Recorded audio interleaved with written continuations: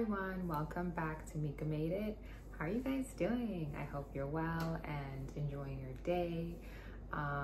If you haven't got a chance yet, please make sure that you like and subscribe to the channel so that way you can see what I have coming up next in terms of meal ideas and different vegetarian meal recipes for you guys. So I hope you guys enjoyed the last two videos. I had made jerk mushrooms, and before that I think I made rasta pasta. I can't help but say it like that when I say it. Anywho, so today I wanted to make some more like sweet treats because I haven't done that in a while, and also it's like super easy and quick, and I want to just show some different ideas for you to do, even if you're feeling like a little bit snacky.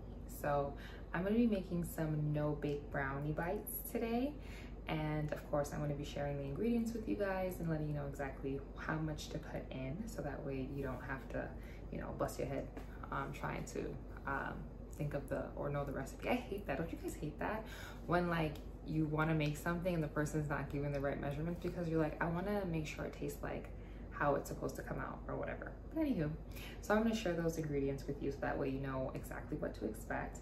And yeah, so let's go make these delicious brownies. All right, to get started, we're going to mix together our wet ingredients, which is just some almond butter, maple syrup, and semi-sweet chocolate chips. I'll of course list out the exact measurements in the description below. And then we're gonna of course add this to our dry ingredients, which is some almond flour, cocoa powder, and 1 pinch of salt. And you're gonna mix that together until you get a really nice batter. So you will smooth it out really easily because of the almond butter. It makes it like super easy to do. And then I thought it was so funny that those were on there, because that's not how I came up with this idea. So anyways, here we're going to now add our almond bites, or create our almond bites I should say, by using 1 tablespoon of the batter, and then we're just going to cover them in our coconut shavings, and we'll repeat this process until we don't have any batter left. And they look like this. So here they are, everyone, some delicious brownie bites. And I did also melt down some dark chocolate with some coconut oil, but that's completely optional. Hi everyone, so thanks for staying around to see how the brownie bites turned out. So they turned out good. Here they are. They are really delicious. They are chewy and chocolatey. So if you like chocolatey, chewy things, like I love brownies, so this is a really fun dessert for me to have, or snack for you to have.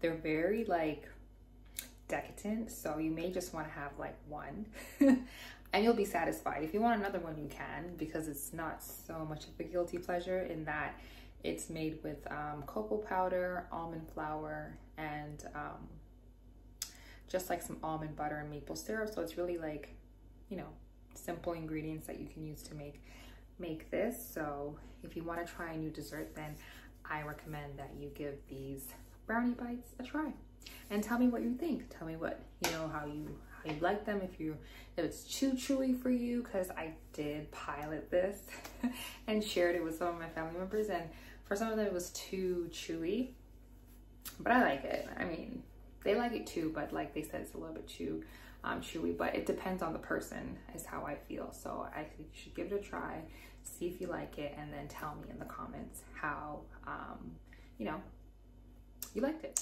Silly me, I forgot to eat one for you guys.